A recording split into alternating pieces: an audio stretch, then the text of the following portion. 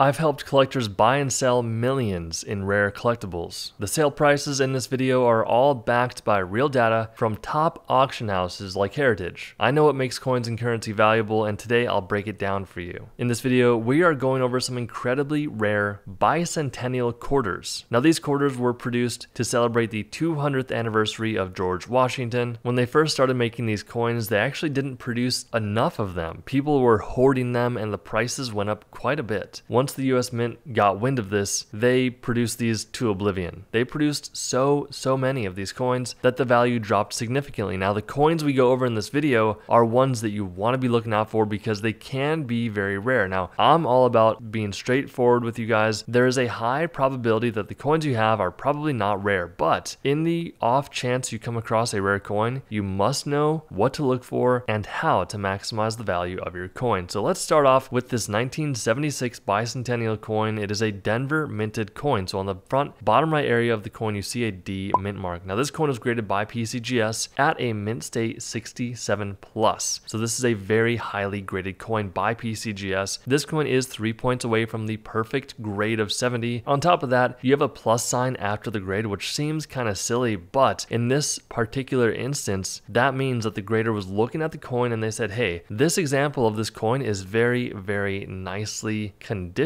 It's just a really good piece for what it is. And sometimes the grader will give it the plus sign. Now, it seems silly, but that does increase the value of the coin quite significantly. Someone was able to turn this quarter into 336 bucks. 1,740 bucks for this 1976D 25-cent bicentennial coin. Now, this is a clad coin, which means it's comprised of 75% copper and 25% nickel. These coins do weigh 5.67 grams, so do keep that in mind. Now, there were over 860 million of these coins produced, and there's only 6 examples that have qualified for the mint state 68 grade by NGC. So put that into perspective of just how challenging it is to get this high of a grade for this coin. But because it got graded this highly and it sold in auction, it was able to sell for 1,740 bucks. This is a pretty unique coin. So it is a 1976 S mint marked coin. So a few things going on here. First of all, the S mint mark stands for the San Francisco Mint. Now, San Francisco is a mint that typically produces more proof coins than others, especially in more modern times. So proof coins are distinguished by their unique characteristics, and the field and backdrop of this coin is going to be like a mirror on these proof coins. What makes these so rare and valuable is the fact that they are done one by one. They are hand done by mint employees to make sure that the quality is exactly what they want it to be. Now, in today's day and age, proof coins are sold by the US Mint to the public just to show some really great examples of what the coins look like, and I'm sure it is a great business model for the US government, just making tons of money. Either way, what's really interesting about this coin is the fact that it was accidentally struck on a 5-cent planchet. That means that the piece of metal the coin was struck on was meant to go on a Jefferson nickel, but accidentally a Washington quarter was struck on it. That's why if you're looking at Liberty at the top there, it looks a bit cut off. The coin just looks way too small for what it should be. If you got a coin like this, make sure you hold on to it tightly because this beauty sold for 4,080 bucks. $8,400 for this 1976D 25-cent bicentennial quarter. This one got graded by PCGS at a mint state 66. So if you're still watching, then good on you, because I'm going to show you something on this coin that is really cool. So guys, just to tell you, the front of the coin is called the obverse and the back of the coin is called the reverse. So this is called a doubled die obverse coin. So the front of the coin, or the obverse, was accidentally doubled. The die had doubling, causing this appearance. Now, doubling can come either obvious or not so obvious depending on the type of doubling that happened on the coin. Now, areas to look for doubling is typically Liberty at the top, In God We Trust at the bottom left, and the dates along the bottom, and sometimes the mint mark. Those are areas you want to be looking for doubling. Now, these coins are relatively small, and the older we get, sometimes the harder it is to see these doubling. Now, the best thing that you could do is get a USB microscope or a 10x magnifying glass to look for doubling on your coin. Now, maybe a bit better on your shoulders and your neck area just to get a USB microscope. That'll save you some time and effort just to be looking for this doubling happening on the coins. But because this coin got graded by PCGS at a mint state 66 and you have that DDO or double die obverse, this coin sold for $8,400. Wow, check out this monstrosity. Holy cow, this bicentennial quarter was accidentally struck on a 1976 10-cent Roosevelt dime. What in the world? This thing is crazy. PCGS graded this coin at a mint state of 66 1962. Now, if your coin is graded by PCGS or NGC, that can nearly guarantee you that the coin is indeed legitimate and genuine. Now, however this coin actually happened during the minting process is a whole different story. Whether that was done intentionally or not, we may never know outside of the person who did this, or if it was an accident, who knows, like I said. The point is, these coins are selling for a lot of money regardless of how they actually occurred. You know, there could be some mint employee throwing these in the hoppers, getting them struck, and then pocketing them for years down the line and then making tons of money. Who knows exactly? Either way, super cool, super valuable. This coin sold for $9,000. So if you have any of the coins that you see in this video, this is what you're going to want to do. First of all, if you want to learn more and increase your knowledge and make sure you don't get scammed or ripped off, I have nothing to sell you at all. But I do have a completely free coin and currency book down below. You learn coin and currency handling, grading, and values from that book. It is completely free. Now, once you read over the book, you can keep it, you can download it, you can print it out, do whatever you want with it. But once you have that book and you've read it, this is what I would do next. Find a coin and currency expert, depending on what you got. Find at least 3 of them. Go to them, see what your coin is worth. Now listen, if they all tell you the same thing, then they're likely telling you the truth. You don't need to tell them that they're a scammer or anything like that. Most coin shop owners are relatively good people, but you know, they may have a new employee that doesn't know what they're doing, or maybe they're having an off day or they forgot or something like that. What you need to know is that if you get the opinion of at least 3 different coin shops and they all tell you something, they're probably telling you the truth. That way you can maximize the value of your coin. Guys, stay safe out there. Never bring your coin or currency to a pawn shop because you will get ripped off. I can guarantee you that. Be very careful out there, guys. Stay safe. Get your free coin and currency book down below, and we'll see you in the next video.